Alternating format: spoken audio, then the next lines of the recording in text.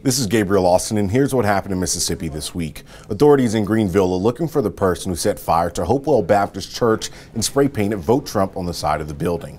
The FBI has opened a civil rights investigation into the apparent arson on the historically black church. According to Greenville's police chief, they have a person of interest, but they are not naming that person right now.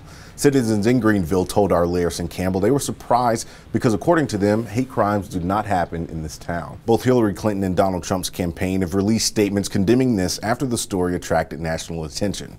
Delta State University joined the other 7 public universities in Mississippi in taking down the state flag. DSU was the last public university to fly the flag before replacing it with the Mississippi Economic Council's bicentennial banner. In a press release, University President William LaForge said the university made the decision because the state government has declined to change the flag. LaForge also wrote the flag will be retired to the university archives. The race for a seat on Mississippi's Supreme Court between Justice Jim Kitchens and Court of Appeals Judge Kenny Griffiths has become increasingly political. By state law, Supreme Court races are nonpartisan, so candidates aren't allowed to say their party affiliations publicly.